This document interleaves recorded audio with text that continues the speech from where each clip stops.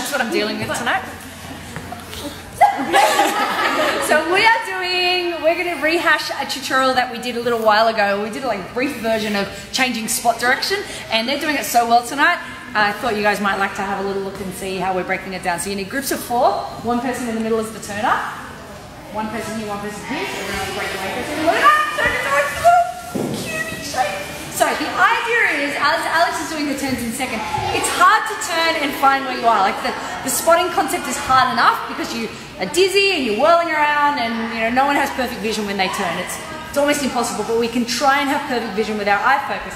What we're going to do is have a target or a goal. So when the first turn's in second, she's spotting to the front, that's easy. Then she's spotting to the side, to the back, and to the back. Now that's all fine, but what happens when we start to do spotting that changes to the other direction?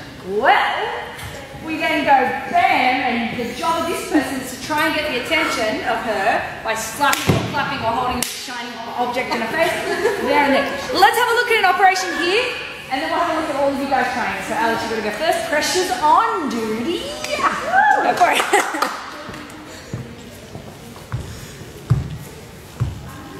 Now she's going to start to change. Good. Tricky part.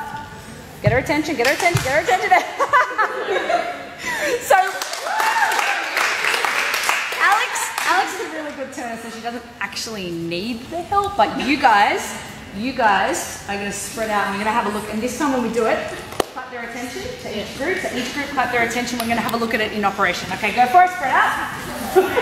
You're so dazzled with the turn. Here we go. 5, 6, 7, go.